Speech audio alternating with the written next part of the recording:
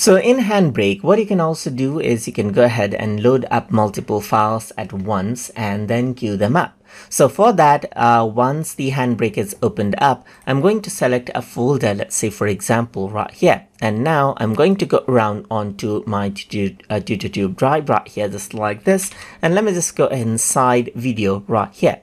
So here you can see that I got some exports video right here, just like this. So let me just go around and select out this particular folder. So you can see that it analyzes that there are 10 files inside there. And then it scans all the title right here. So now I'm simply going to go ahead and choose MP4 file format right here. For this, and then what I'm going to do is I'm going to go to add to queue. So here you can see that as I click on the down arrow button, you can add the selection, add all, or add only the current project. Well, let me just go ahead and click add all, and then what happens is that it queues up all of those 10 projects, as you can see right here. So now what you can actually go ahead right here and go to queue, and you can see that these are the videos right here, just like this. You can go ahead and, let's say for example, access many different options for the queue. But if I want to go ahead and convert them out, it'll convert them out onto this folder right here. You can simply go ahead and click on start queue.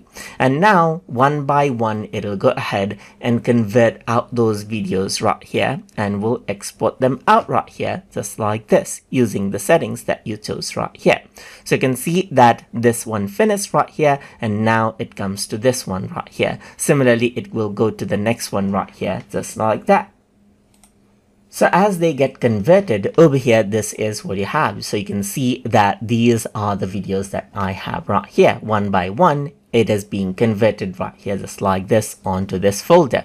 So that is how you can go ahead and convert out multiple files with queue inside of Handbrake. So I hope you guys learned something as always. And as always, please like, comment, share, and subscribe.